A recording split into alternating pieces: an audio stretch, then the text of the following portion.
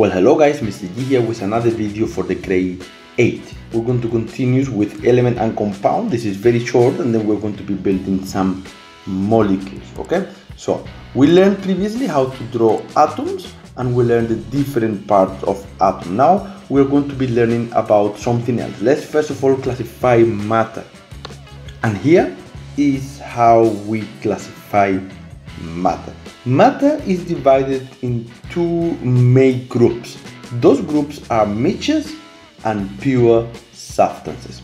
Now, the mixtures have the characteristic that they can be separated by physical means.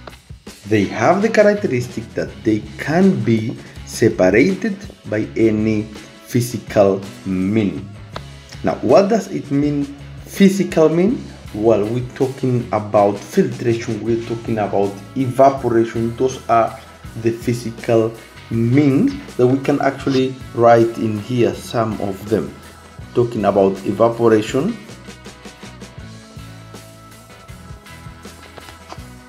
here the examples: evaporation, filtration, sorting, and condensation. So that is the main thing of mixtures.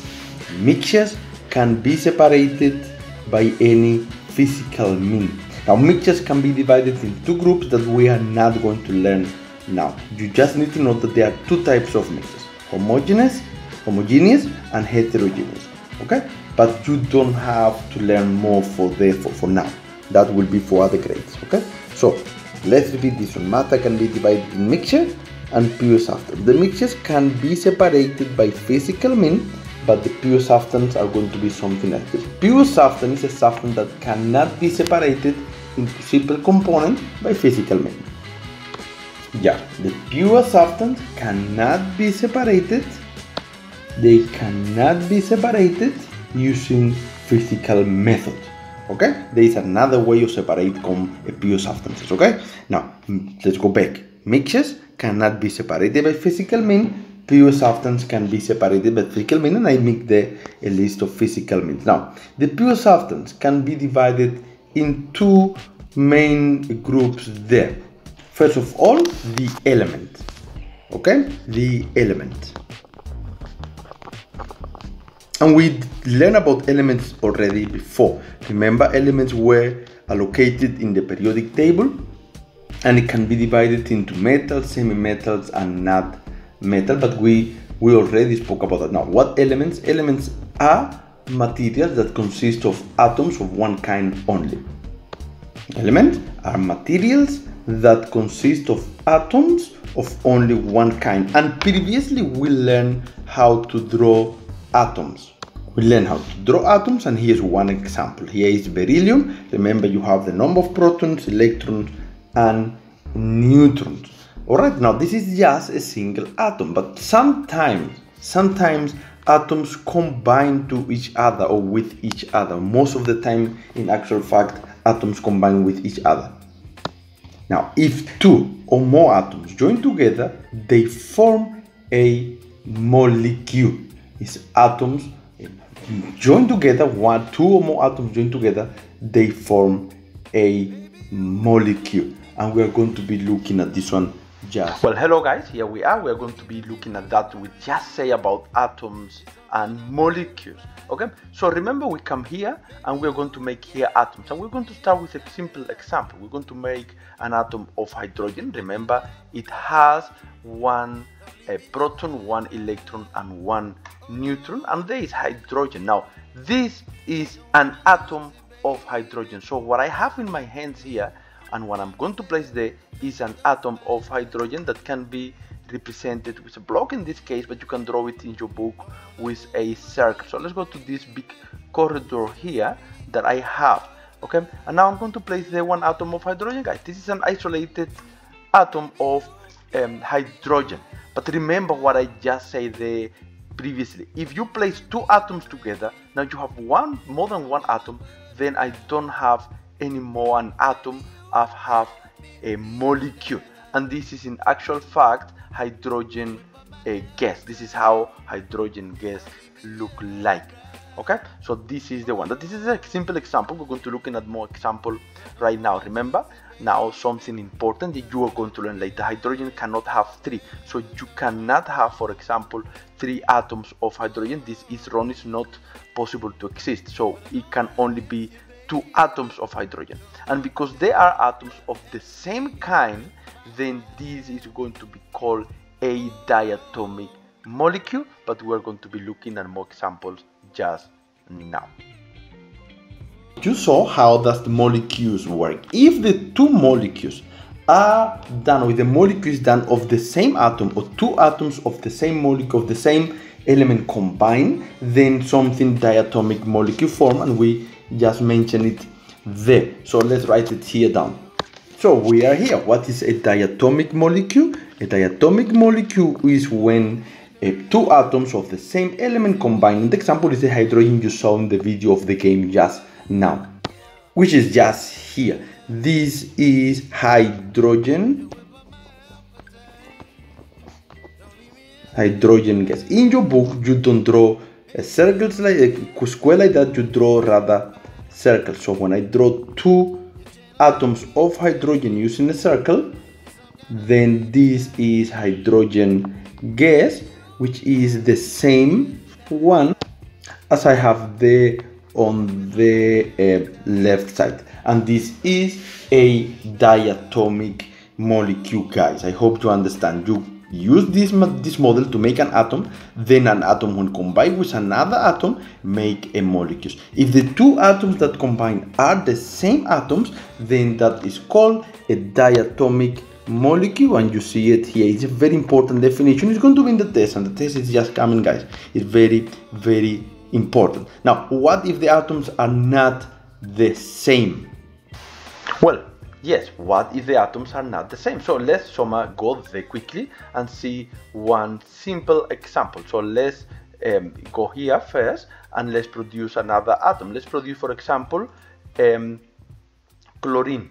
Let's produce chlorine and sodium.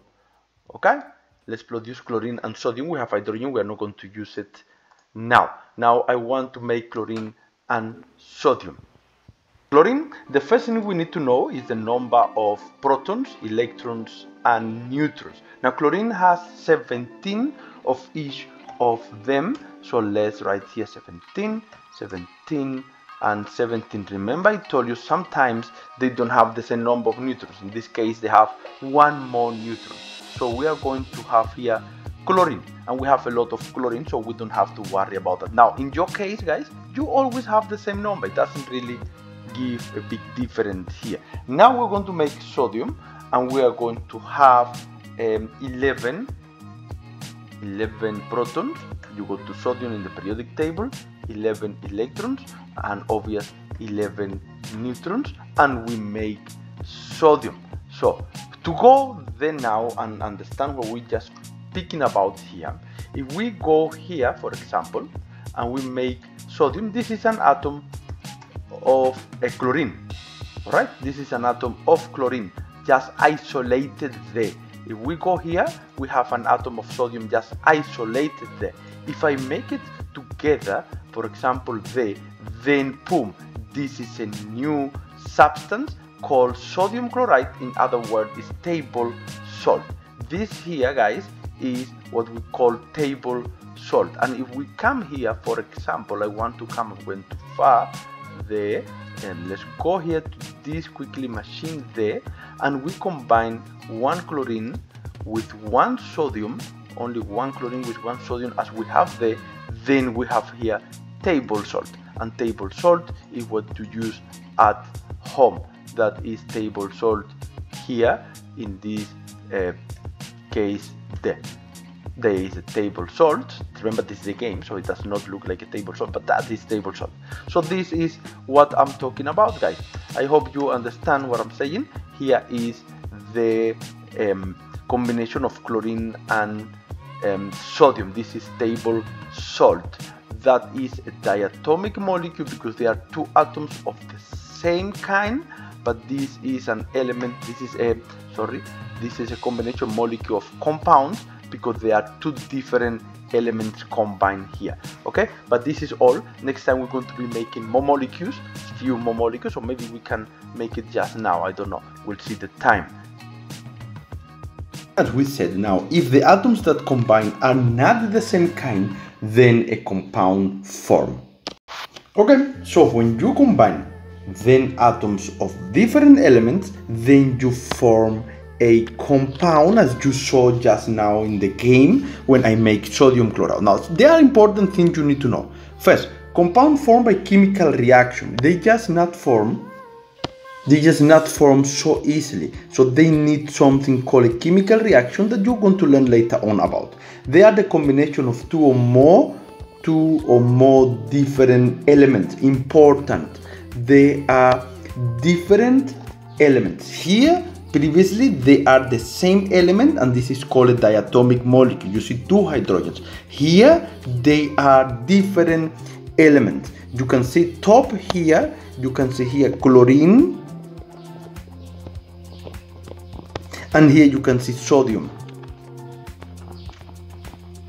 When they combine, they form sodium chloride, which is the new compound here. And sodium chloride is in actual fact table salt. So that is important. Now there's other important thing you need to know about compounds. The atoms in a compound are held together by chemical bonding. We'll learn about that later on. For now, you just have to learn that they have chemical bond that keep them together.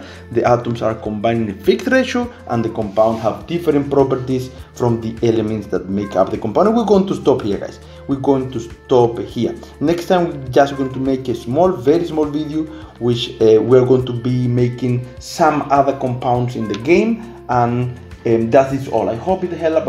I hope you understand. I hope you enjoy. Thumb up.